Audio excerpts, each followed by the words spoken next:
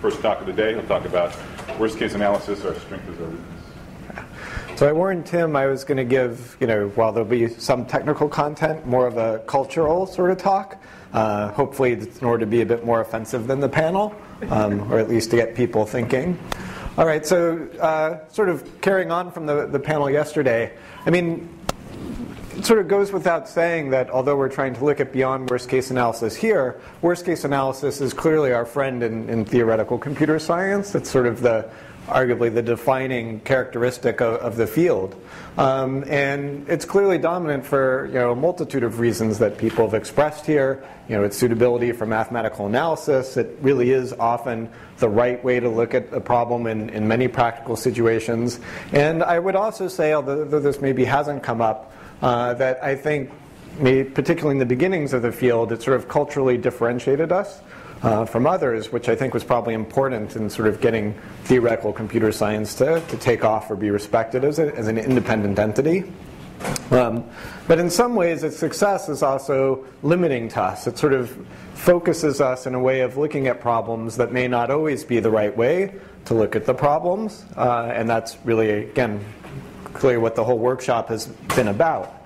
And the other way it sort of limits us is that when we think about, well, we're not getting the sort of answers we want, how can we expand ourselves out? We really tend to look for things which I would call just variations of worst case. It's sort of like, well, worst case, and let's add a knob, right? So competitive ratio, instance optimality, resource augmentation, even FPT type stuff, I sort of view under that lens, that there's still sort of worst case analyses with something additional added.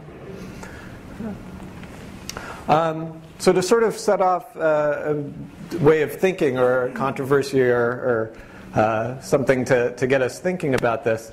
So a couple years ago, Jennifer Rexford wrote this, I think, really interesting article actually about my 10 favorite practical theory papers.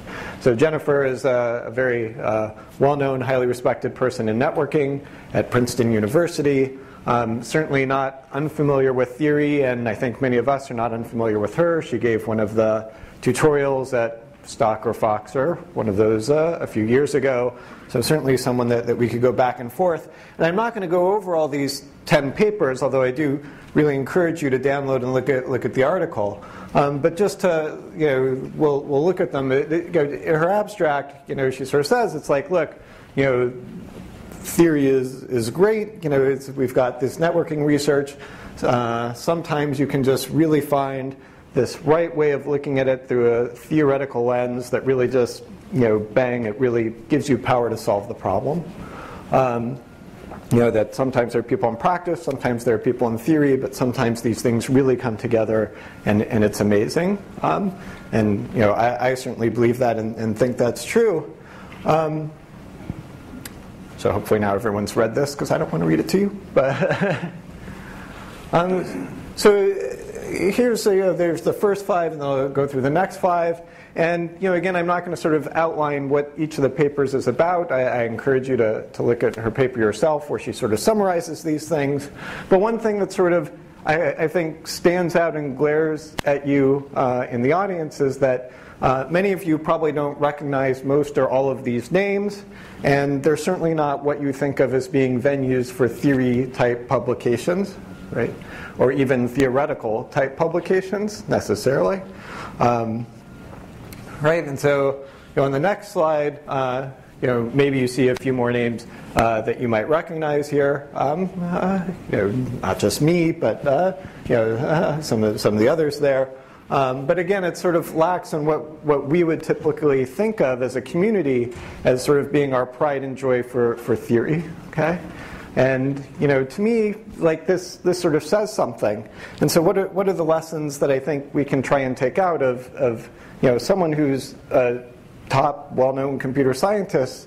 So what are the lessons we can take out of this? First off, there's sort of the obvious one that I am shameless. Everyone knows this. I blog, so it sort of stands out right there. Of course, the other thing you might take out of this is Rexford clearly has some impeccable taste. But maybe the other point is that there's some sort of disconnect here that we in theory are missing something, right? And I want to be clear then I'm not saying I agree with Jennifer's choices or her point of view, right? I mean, I think this is something one could clearly argue about and say, well, didn't you forget about this, this, and this? But to me, it's sort of disappointing reading this and not seeing that someone who's respecting the field, that this is their view of what theory is, and it's not what we're doing for the large part. Okay? And so I view that as a cultural problem, right? And we can argue about whether it's our cultural problem or their cultural problem, but it's a cultural problem that should be thought about and addressed. And one of the things, if you do go through this list of papers and sort of look at them, is that they really aren't, as a whole, focused on worst-case analysis. Right? What they're focused on is coming up with a good workable solution to a good workable problem. Okay?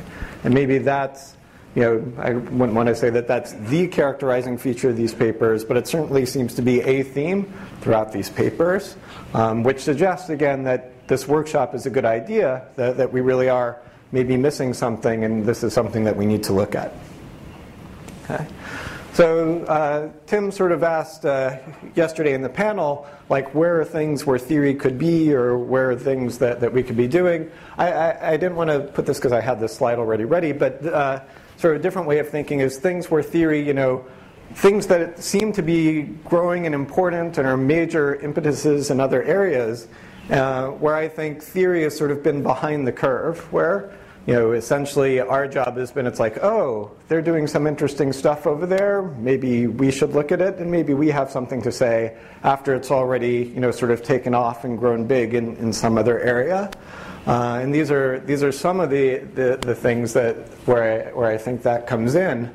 And again, these are things that from other fields' point of view are theory, right? Whether they're our way of thinking about things in theory or their way of thinking about things in theory, it really is theory. A lot of these things come from maybe the double E side of theory.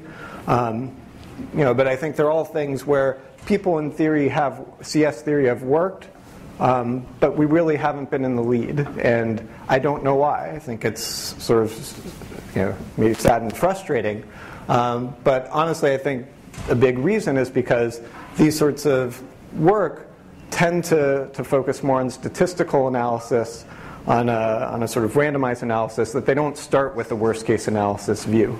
And because of that, we come late to the party in terms of what we can offer. And that's not the way I think of theory, and not the way I want CS theory to be.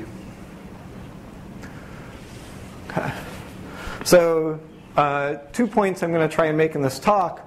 The first one I think is more controversial. The second one probably less so, and is really sort of the theme of the workshop, is that part of the culture on our end is that I think that we don't always promote an environment where this sort of work, we're working on real world problems and addressing real world issues, is really appreciated. Particularly when it comes at the expense of a more formal analysis. At the same time, formal analysis, as people express on the panel, is what we do, right? So I'm not saying that we should all give up on proving theorems and doing a formal analysis. We should certainly be at the same time expanding our tools. But we can, I think, do these things, come at it at both directions, and improve the way CS theory works or functions, our relationship to the rest of CS and the sciences in these ways. So in the rest of the talk, I'll actually give some more semi-technical context for this, giving sort of 2 examples, some work I've done on heuristics, and some more understanding of what we can look at in terms of random input type analyses. All right, so the 2 things that I'll talk about are, again, some of my work on heuristics and some of the works that I did with Salil Vanan, sitting in the back, about hashing and entropy and how we can use that to analyze systems. All right, so we had a fun discussion yesterday on the panel about heuristics. I like Dan's idea we should stop calling them heuristics. We should just call them algorithms we don't have proofs for yet.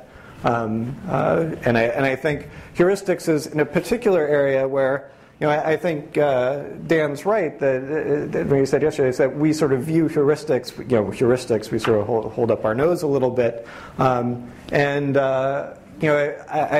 did some work in heuristics, and I think I entered the project that I got involved in with that sort of attitude. It's like, okay, I'll take a look at this. Maybe there's something funny there, but you guys are working on heuristics. That's not real stuff. But after working on it a bit, I left with a lot more respect. That in particular, even if they can't always prove things, right, that there's significant thought that goes into it. And specific what I call theoretical thought, that you really do have to understand a problem in a very deep way to come up with good heuristics for it.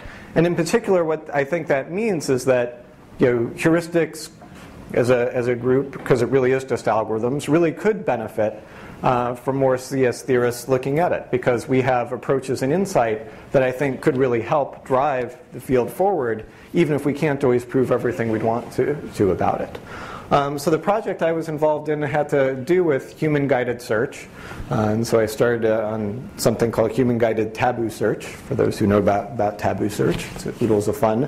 But it ended up, a lot of fun things ended up coming out of it, sort of a series of papers on all sorts of different things. And that's the other fun about working on these sorts of problems, is I do think it gives you insight into other sorts of problems and other sorts of things.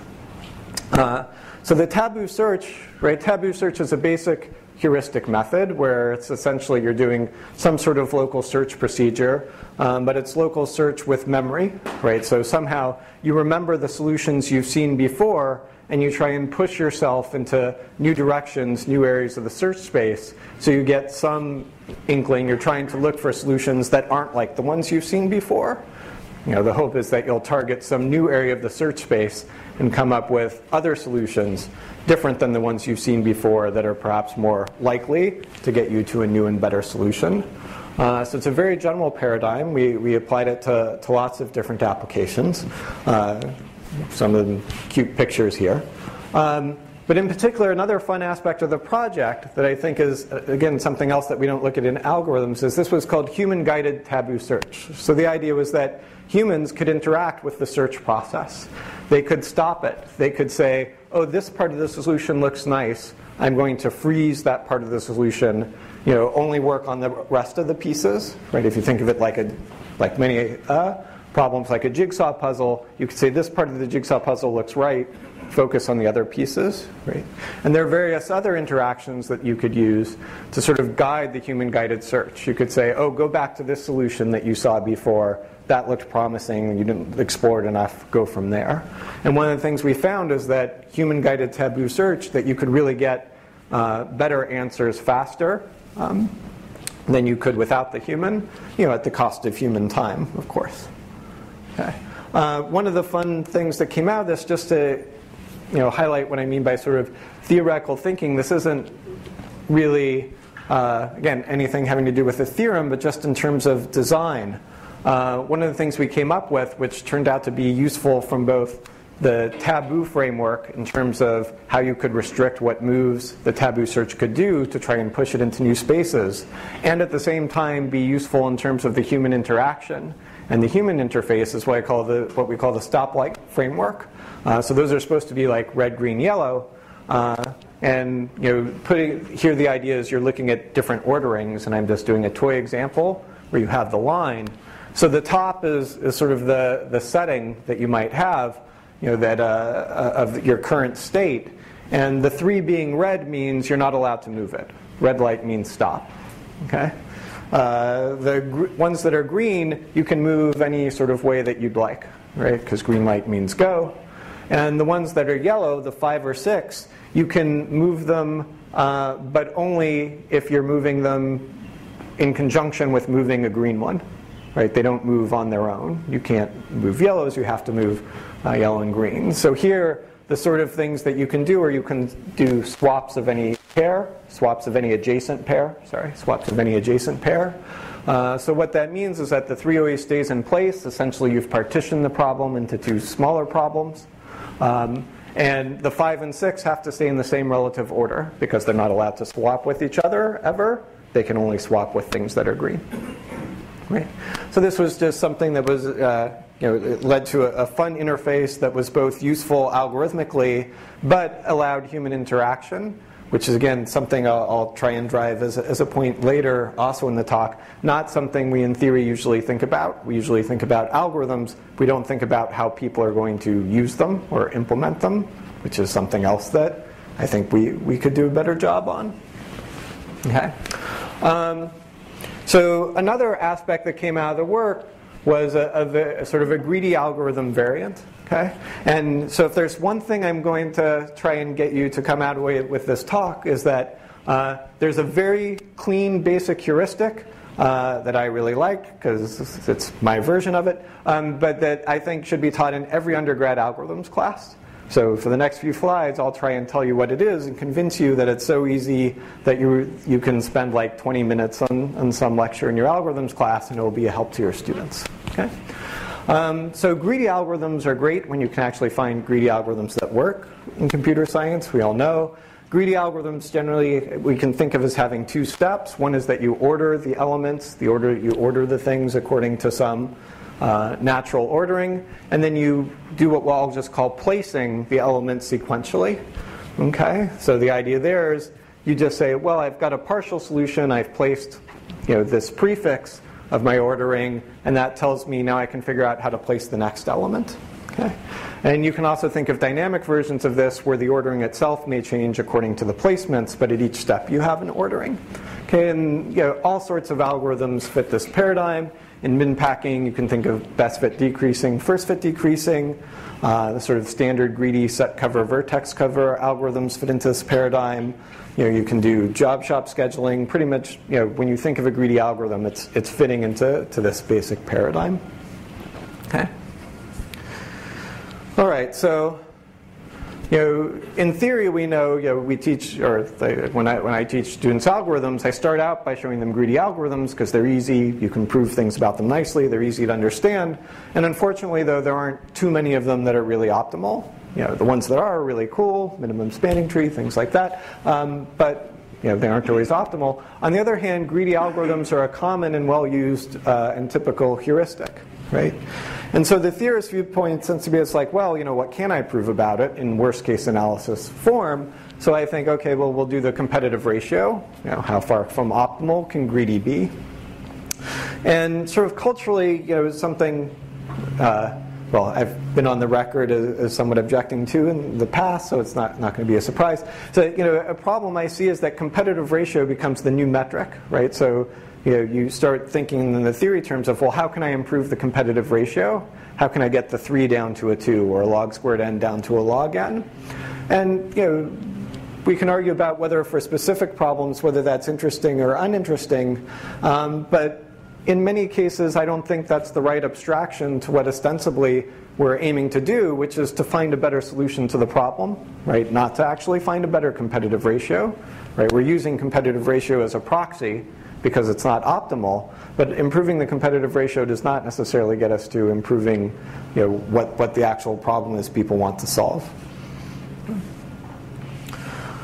Okay, so here's a different way of thinking about greedy, which is that, to me the problem with doing a greedy algorithm is that, you run it once and you're done, right? You say, here's my greedy algorithm, I ran it, here's my solution, there it is. What do I do now? Well, you're done. That's it. There's nothing you can do.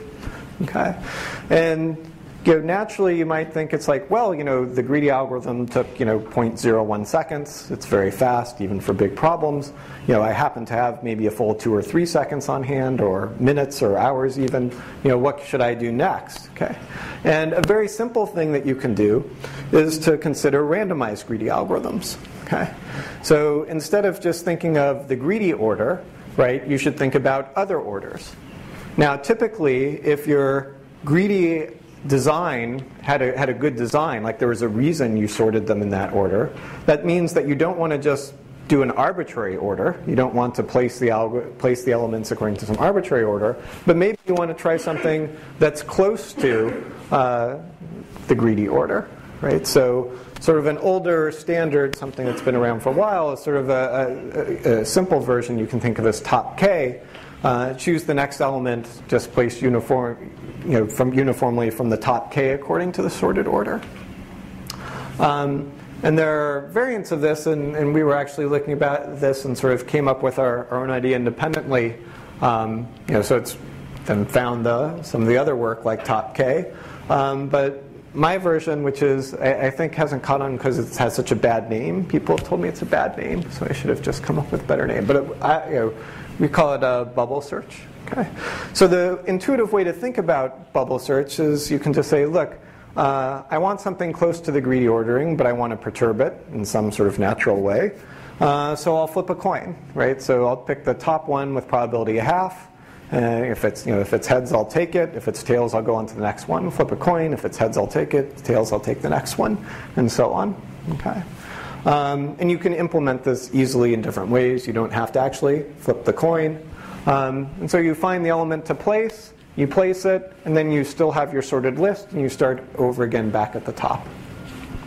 And one thing that's not too hard to see, the reason we call this bubble search, is if you sort of pick your coin so that it's heads with probability p, the probability of choosing an ordering is, it's 1 minus p raised to this distance, or it's proportional to something that's 1 minus p raised to d, where d is the Kendall-Tau distance. It's the bubble sort distance between the original ordering and the ordering you end up with. Right? So it's a bit more general, I think, than the top k. You can get any ordering. Right? So some of the properties of bubble search is that you can get any possible ordering, at least in theory. You're not limited like you are in the top k orderings. Both of the algorithms fall into what are called anytime algorithms. You can just keep running it till you feel like stopping and take the best solution you've seen so far. Right? So it just keeps going until you no longer want to run. But the key is that it's really trying to follow the intuition behind the greedy ordering, but in a much more flexible sort of way, right? Sort of take advantage of all the time that you have available to you. And there are other variants and things discussed. One thing that tends to be useful is instead of in fixed priority algorithms where you don't change the ordering dynamically, something cool you can do is when you find a better ordering, you can make that your base ordering and keep going from there. That seems to have better performance, as you might imagine. In what sense is it more robust than top k? Because you can actually, you can change the parameter in a continuous fashion, right? As opposed to top k, you're sort of, you could take discrete. It's more robust in the sense that you really can get deeper. If you're doing top 3 and it turns out that your best thing to do is to take the 5th one first, you're sort of screwed, right? But in ours, you might get that a much smaller probability of the time, but eventually you're going to get there where you're going to take the 5th one first. Right? Okay. So I have to say, although I've used it for things, I certainly don't think I've been successful in promoting this as the thing everyone should try. On the other hand, for the people who I have gotten to try it, they always seem to be, surprisingly, or they're just surprised that it's like, oh, this kind of works. Found things a few percentage better than our greedy solution, which was otherwise sort of hard to beat, quickly, in a few seconds.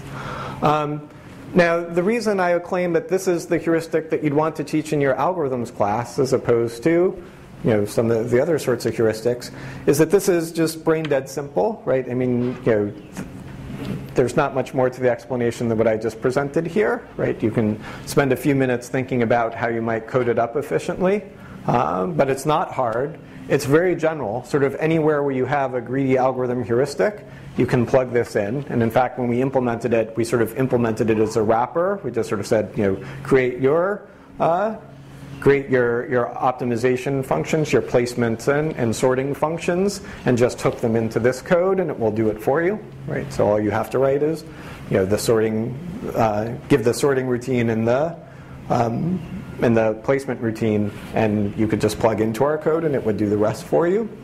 So it's just an additional layer that you can implement on top of greedy, and in that sense, it's also simpler than other heuristics, which are certainly more powerful, right? I wouldn't want to say that there are certainly more powerful techniques when you go to heuristics, taboo search, and others.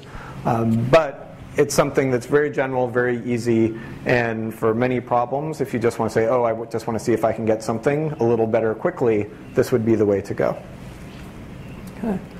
And this is sort of the aside, also why I think it's a useful thing to put into something like an undergrad algorithms course, right, is that, and this came out also in our panel yesterday, theorists think in terms of computational resources, right, primarily like what's the running time, what's the computational complexity. Sometimes we also think about space, right. I also like to teach, the way I like to phrase in my undergraduate classes, that correctness is also a resource, right? I can get you an answer really quickly, but it might be really wrong, right? On the other hand, if you want an answer that's really correct, it might take longer, right? And they sort of balk at the idea, but I think that's a great fundamental idea to teach students in undergraduate algorithms class. It sort of stretches their mind in an interesting way. But the one thing that I don't think we think about, and that the other side, the system side, hasn't maybe expressed to us in a clean way, is that one of the most important resources is programmer time.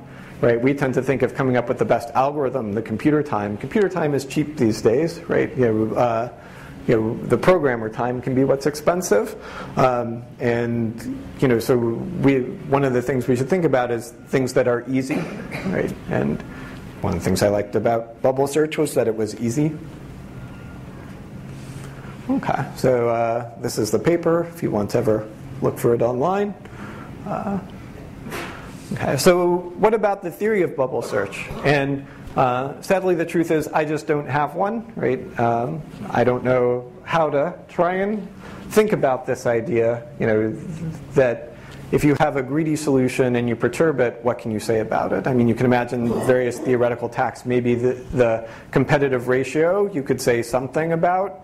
That for certain algorithms, thinking in smoothed analysis type terms, you could say, well, the greedy solution is bad in terms of competitive ratio, but when you look in a neighborhood around the greedy solution, according to perturbed sorted orderings, the competitive ratio has to go down because there has to be a better solution nearby.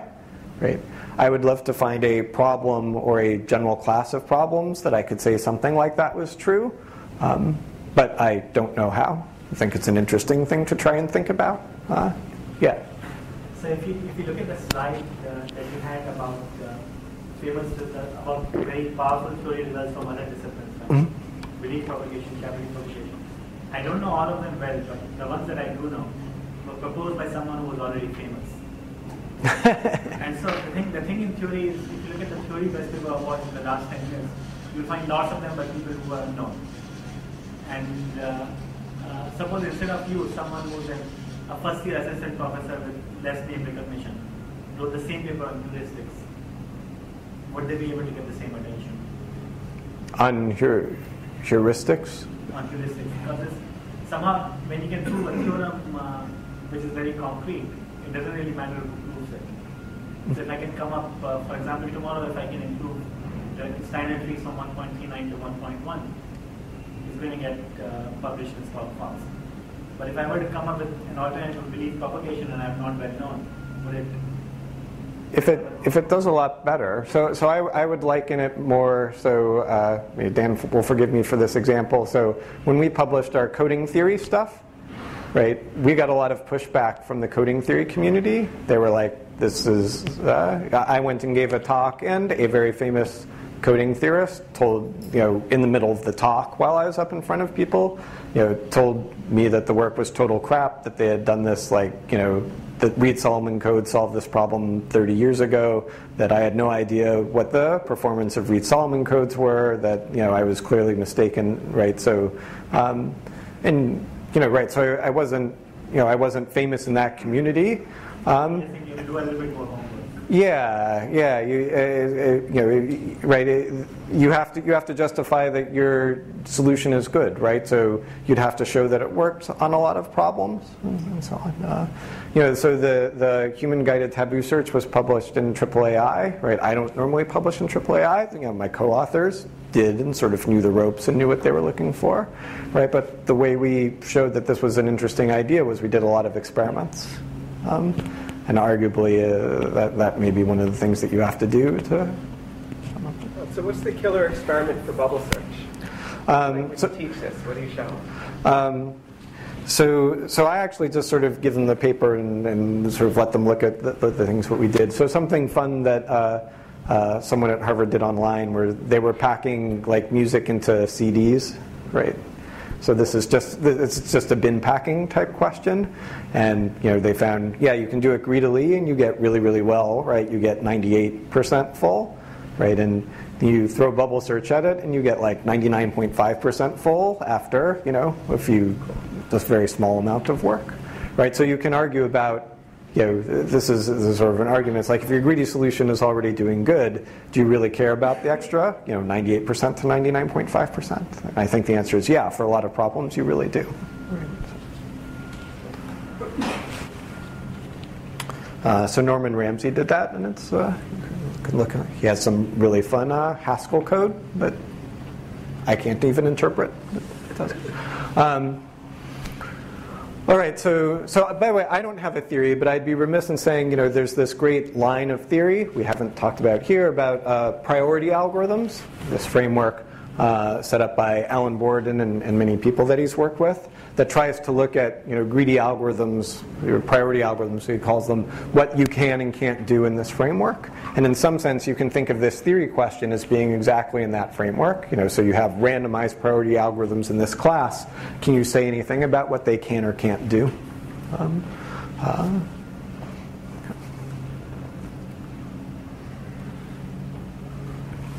Okay, so just to close off this part of the talk, there's strangely, the other thing I found out is there's this whole field of heuristics, right? We never see them or talk to them because they don't publish theorems that get into Fox doc. But they do work in trying to actually come up with solutions for problems that they found interesting or people care about. And it really is hard to prove rigorous results. I mean, people have tried. There's certainly been work on trying to prove things about heuristics. The one that always comes to my mind, because it was while I was in grad school, was the Go With the Winners paper by Umesh Vazirani and who was it? What? David Aldous. David Aldous. Yeah. So it can be hard, but I think it's also possible. I don't think it's by any means impossible. It's something that that we can try and do.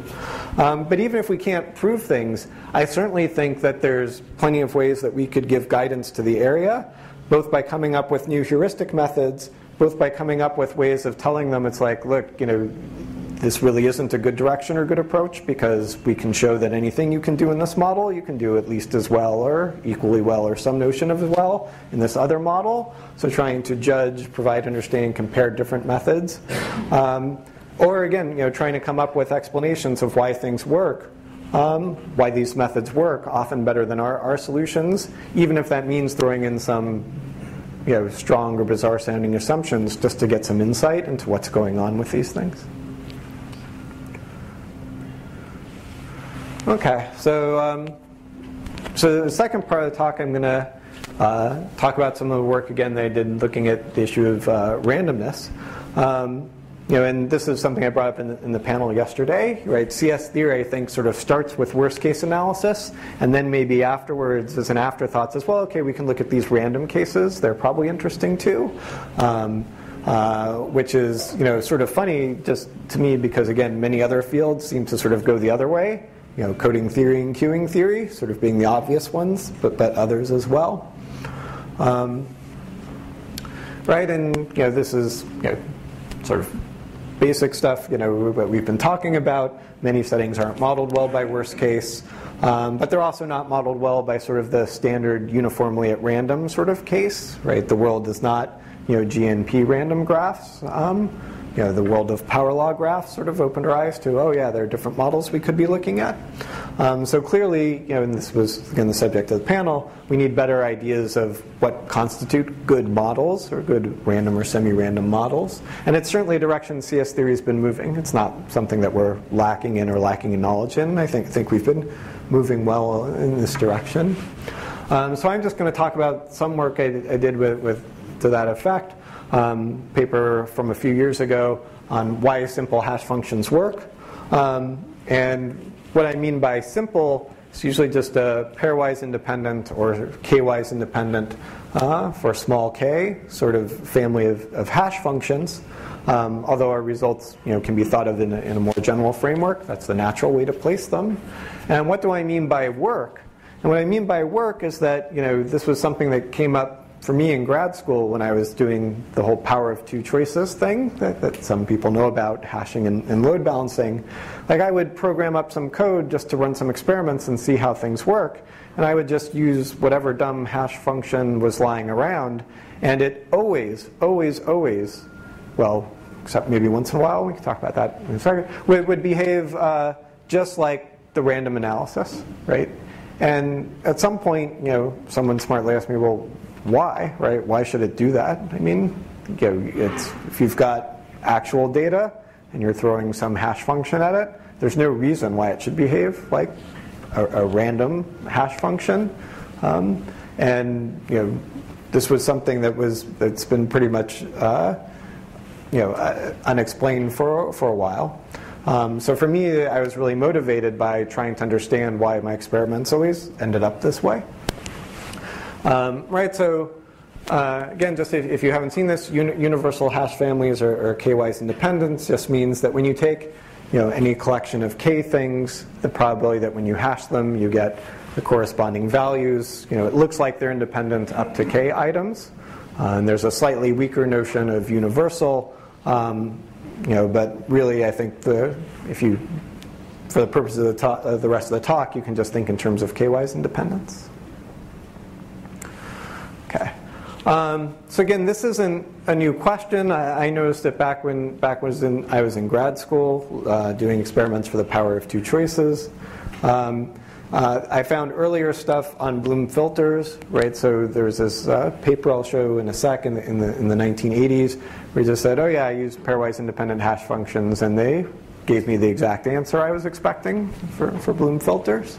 But in all these cases, the analysis of it was depending on the fact that we were having random hash functions, because otherwise it's much harder to say useful things to do the analysis without that assumption of randomness. Whoops, sorry. So I guess I should say there, with some notably rare exceptions. So for instance, Siegel's work on hash functions showed how to get sort of big enough independence using sort of what I would call a very non-trivial class of hash functions. Right. So this was the paper I was talking about from 1989, practical performance of Bloom filters. Everyone knows, well, or most people know Bloom filter is my favorite data structure. So this is just sort of a quote. The results and details of the experiment were from hash functions transformations chosen at random from the class H1, which is just his way of saying it. It's a universal two class of hashing functions, sort of the basic pairwise independent style hashing functions. So when he says theoretical performance, he's under a random function?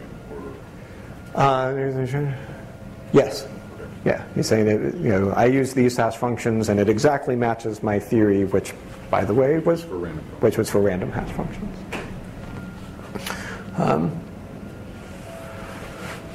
Okay, so in fact, if you go to sort of a worst case analysis,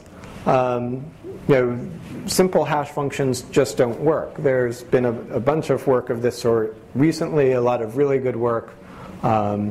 The recent work on linear programming by Pog, I forget who the R is. I should have checked all these things before I gave the talk. But, that show that for pairwise independent hash families, you can prove that linear probing hashing performance is actually worse than random. As part of this paper, we showed it wasn't a difficult thing, but we were able to show that for any k-wise independent hash families, you can come up with an input set where it's provably worse than the random analysis. There are other problems you could look at. But the whole point is that worst case doesn't match what you actually see when you run these things. And so the question is, why is that? So this is, again, sort of a data modeling issue, right? So what you'd like to do is just say, well, maybe I should just model the data as being random. That sort of solves all my problems, right? If the data is random, then the hash values are random, and you're done. But that's not very compelling. It doesn't seem like a particularly good model for data. When you ask real people, is your data random? They tend to say no. And so we're looking for some sort of model between the worst case and the sort of average case of random data. And the model we came up with is based on certainly lots of previous models about semi-random sources. The idea here is you can think of the items we're going to hash into a hash table or hash into a Bloom filter or hash into whatever you're hashing into as being a stream of random variables over some space. And the idea is just that each element still has some entropy, some randomness associated with it, even conditioned on all the previous values of the previous elements. Right? So the idea is that each element is not perfectly random, but even after you've seen whatever you've seen so far, there's some randomness left. You can't predict particularly well what the next value will be. You may be able to have some prediction, but not complete prediction.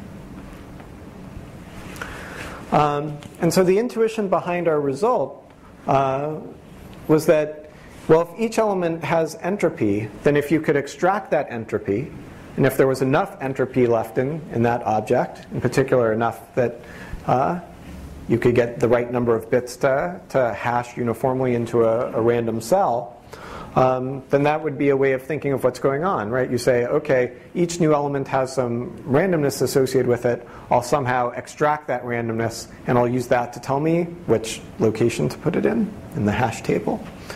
So if I could extract, then I should get near uniform behavior. Okay, so so now we need to look at what we mean by entropy, and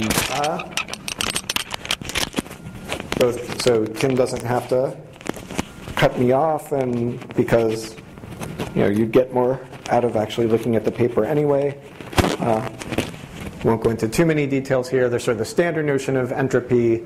There's collision probabilities of entropy. There's min entropy. All these entropies are within a factor of 2 of each other, so it's not such a big deal. We ended up using collision entropy, which makes sense because we're thinking of collisions in the hash tables. So it turned out to be the right notion of entropy. And really, if you boil down our paper to one idea, it was just saying, well, look at what the leftover hash lemma is telling you, right? It's telling you, or my interpretation of the leftover hash lemma tells you, is that if you have a hash function chosen from a pairwise independent family, hash function family, and you have a random variable with small collision probability, that is, suitable amount of entropy, then when you hash it according to this randomly chosen pairwise independent hash function, you get something close to uniform, right? And in some sense, this is exactly what we want, right? We want that when we hash an item according to a pairwise independent family, it looks close to uniform. And the leftover hash lemma sort of tells us, yeah, we know that. Some of the math is mixed up a little, not such a big deal. So, we have some refinements or looking at that in our particular setting. Sort of the big idea is that we're not looking at one item, we're sort of looking at a chain of items. We're looking at a sequence of items that we're hashing, each one having some entropy conditioned on the previous elements. And so what we need is sort of a block form of this, which says that, given a block source, hashing a bunch of items from that source, the totality, if we look at all the hashes of all the elements, it's some function close to uniform when we choose according to that method. Okay, so really this is the right way of saying it, is that if our random source has entropy, if each of our random variables from the source has at least some amount of appropriate entropy, then we get something that's close to uniform. And somehow, that's really the main idea of the paper, boiled down to one thing. But of course, we had to do more in the paper because that would have been a short paper, and we're not Levin, so can't write those one-page papers. But we did a bunch more in terms of improving the bounds, in terms of showing what settings it worked in, and so on. But really, that's sort of the nice main idea, which is that if you have a weak hash function and your data is sufficiently random for some reasonable theoretical definition of sufficiently random, then you get something that really does behave like a random hash function, and that explains why these things always seem to work. And the joy of it, this is also very general. It works wherever you're going to be using hashing, so Bloom filters, priority choices, linear probing, cuckoo hashing. Pretty much any place you can use hashing, you can use this as sort of a black box result. So Salil and his student improved the bounds in a later work. So after our work, Martin Dietz-Filbinger and Shellback, came out with this also very interesting paper, which is a big warning, sort of saying, yeah, look, that's all well and good, but weak hash functions also just break in some very basic cases. So they were looking at cuckoo hashing, and what they found is that even with completely random data, so you had some sort of universe of keys, and you were uniform over that completely uniform over that universe of keys, you could get cuckoo hashing to fail using pairwise independent hash functions. And it almost sounds like it contradicts our result, but when you sort of look at the numbers, or the way they were picking their set, their key set, it just wasn't going to have enough entropy, right? So, in some sense, I think of this as a nice warning. It sort of says, yeah, if your data has enough randomness, this idea will work. But even when it might look like your data has enough randomness, it might not, right? You have to be careful about what that means, that your data set has enough entropy. There are sort of a number of random bits in the data, not like the fraction of the bits that are random in the data. Yeah. Makes sense, right? Yeah. That would definitely be true. Other people have certainly looked at entropy for other different means in the ways of algorithms. Eliot Thol and his student, and his ex-student, Gopal Pandurangan, were looking at entropy-based bounds for online algorithms. So, we're not the only ones to have this idea at all that, may be a way to sort of stretch out this idea of randomized analysis is to look at notions of entropy and how they play into it. Again, it's sort of an interesting potential way of thinking of things for future work. And I'd be remiss if I didn't mention the really cool paper that came out recently, even though it's a worst case paper, by Mihai Petrascu and Mikkel Thorup on tabular hashing. So if you're interested in hashing for any reason and you haven't seen this paper, it's about worst case hashing, but it gives an entirely new view on tabular hashing and explains why it can work so well. So I recommend it.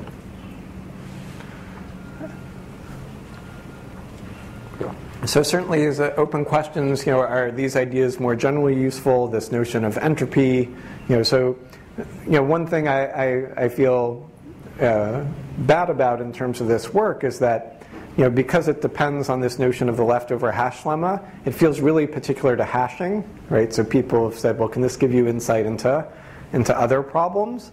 And maybe at the high level that entropy is a good way to view things, and maybe that's the sort of randomness measure we should be using and thinking about in terms of our inputs. But not directly, or not that I can see, in the sense that it really is tied to hashing problems, and I wish I had some way of putting this in a broader context, but I don't yet. But certainly it opens up the question of what are the sort of weaker notions of random data that are suitable. Maybe there are other notions besides entropy that could be useful in the analysis of algorithms, and at the same time be realistic in terms of what they model in the real world. So I don't know what my time is, but I'll make Tim happy by finishing up. So sort of I think the more debatable or more controversial point I want to make is that, sort of, I think the way others view it, and maybe our own self-perception as well, right, is that theoretical computer science is about proofs, right? This is what defines or makes our field. And I wonder sometimes if we can loosen that a bit, right? I mean, algorithms is not just about proofs. Though that's certainly a key component. It's about solving problems. And that means sometimes maybe we don't have a proof, but we can still have a good way to solve a problem. And I think the theory community sort of says, well, if you can't prove it, that's not theory. And I'm not clear why that should be the case. There's certainly, I think design is sort of a key buzzword I'm hearing in the academic community. I don't know if you guys hear that too, but on the engineering side, design is all the rage. And I don't really know what design means, except that good design is, you know it when you see it. And I think that theory can offer a lot in terms of helping people come up with good designs, because our approaches, our way of thinking, our proof-based mentality helps us understand things in a very deep way. And even if that means we can't prove things, it often means that we understand things so well that we can explain to people or lead people to better designs than they would probably come up with themselves. And now again, sort of less controversial sort of conclusion is, I'm on the side, as it was coming up in the panel yesterday, is that we need just lots more models of it and techniques. I mean, I think we do have a lot of models. I think we have a lot of interesting. People have talked about different sorts of approaches here. I do think a lot of our different models are worst case models with add-ons, with some clear notable exceptions. I personally like things based on randomness. I don't know why.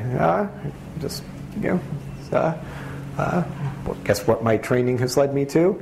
And certainly, theoretical computer science has not been averse to introducing notions of randomness and using them.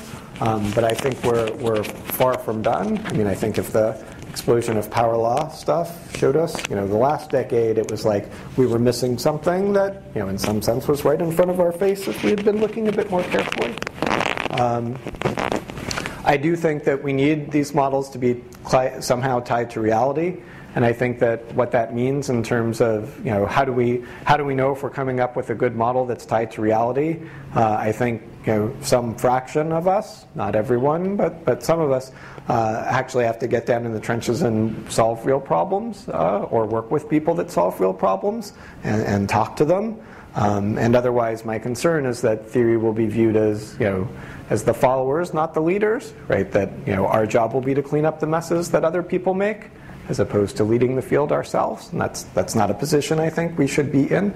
And because of that, I mean, I have a very expansive view of theory. I think we should be, bolder, more aggressive. Again, there were, I think, others that agreed with me or made this point on the panel, that we should allow ourselves to make more assumptions and take more risks in trying to come up with explanations for why algorithms work well on most inputs, while at the same time understanding that worst case analysis may help us in this regard, and certainly show us why it doesn't work well on all inputs. And that was it.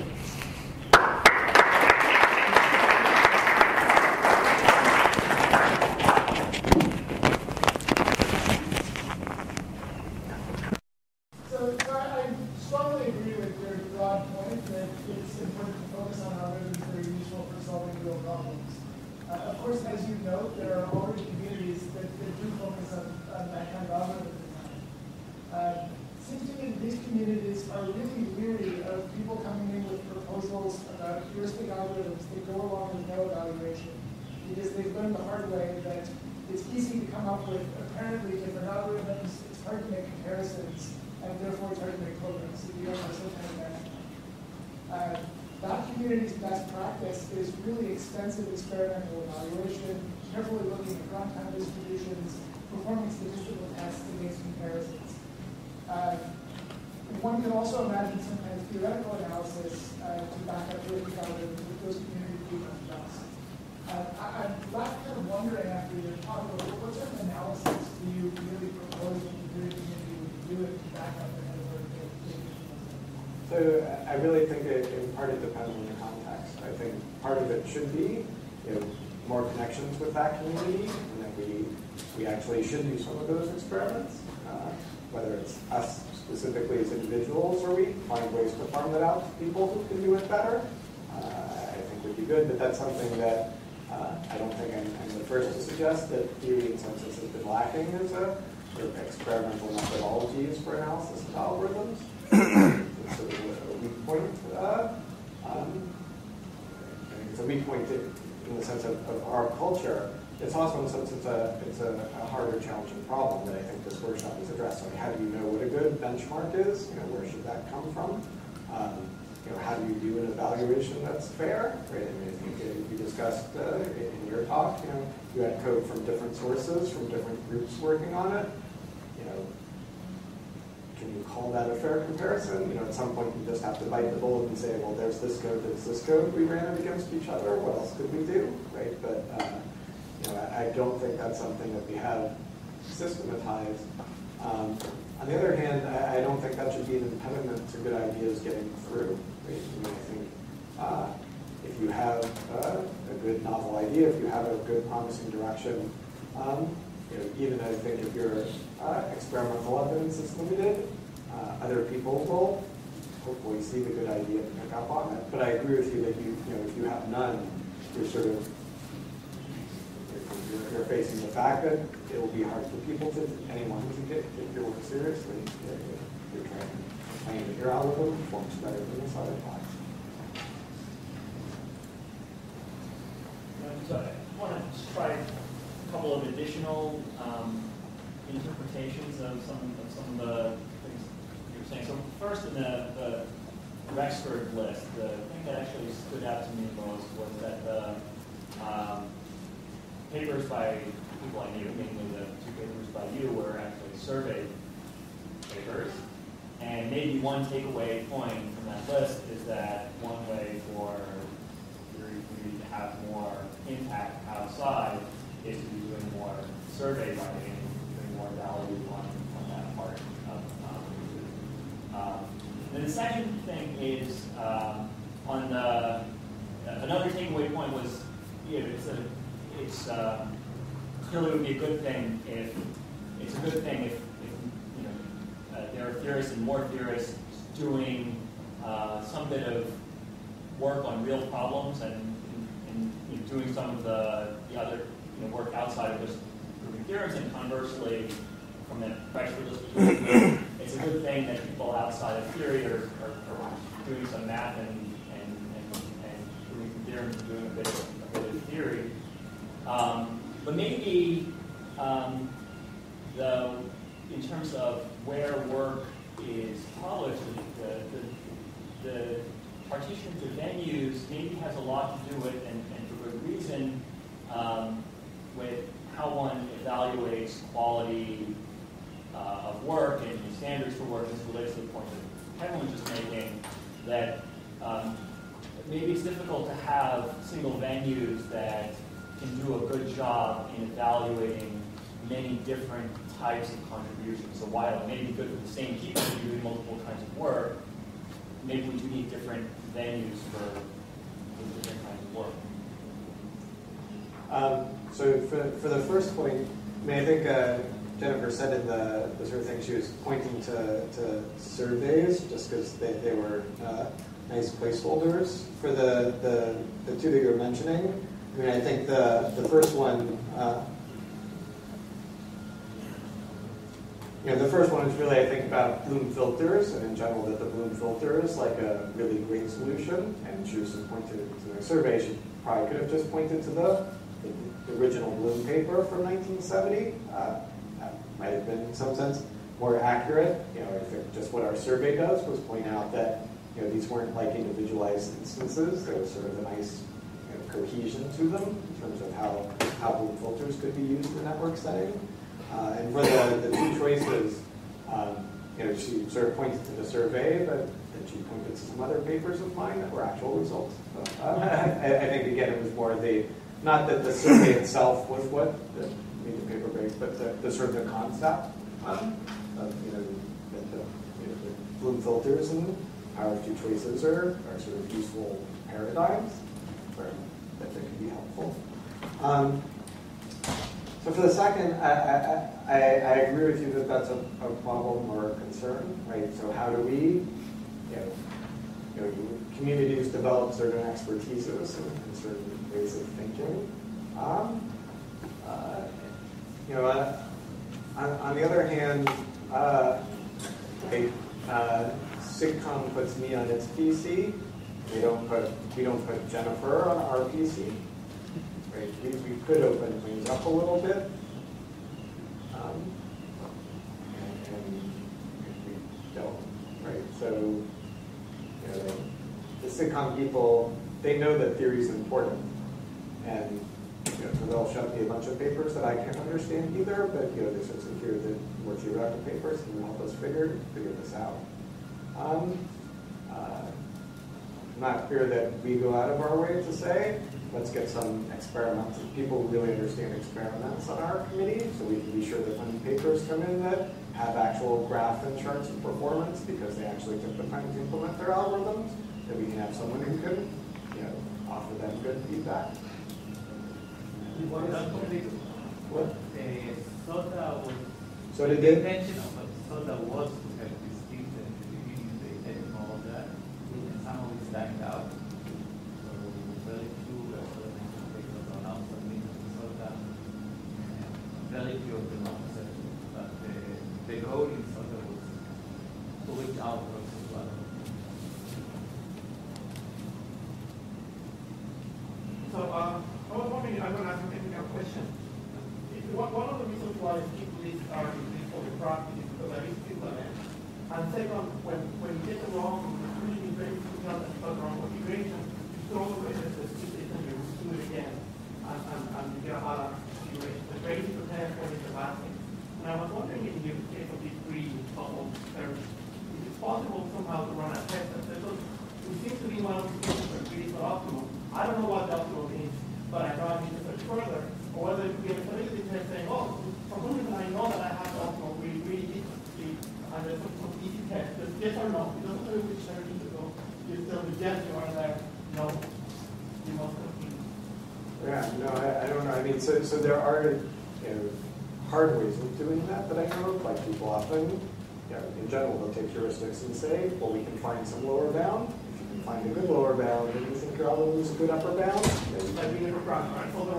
Exactly. That's the standard. Is like the help card being sort of standard, typical example of that. But more generally, right, find a linear program or whatever sort of program. They can keep the lower bound, and then you can say something. That's something that's commonly done in the experimental evaluation of algorithms, right? Or arguably the right thing to do is to say, not compare with, I beat this other algorithm, but also compare to, well, here are the best lower bounds we can come up with, or here's the lower bounds that we know from this technique. I mean, sometimes already done that with Vegas, which the world is correct, and every author would say, we just don't know, there's no answer. So we also already have studies that have already always positive, or you're not the answer. Yeah, so we have classes of that one we think of in that way. So I think that's useful. I don't know of a general easy methodology that lets you do that for the algorithm. I just for anecdote, I seem to recall from the law of the field that there was a very paper analysis testing on 20 years ago that didn't have Fiore and was initially rejected because it didn't have Fiore. And the people they still have it, they know that they released or the way that forward different will follow eventually. And it did eventually appear, the same problem happened there has a long behind the scenes. Initially, the paper had on the article, it's not one here. And the CFD has the thing, and now there are papers that good people are providing. Other questions?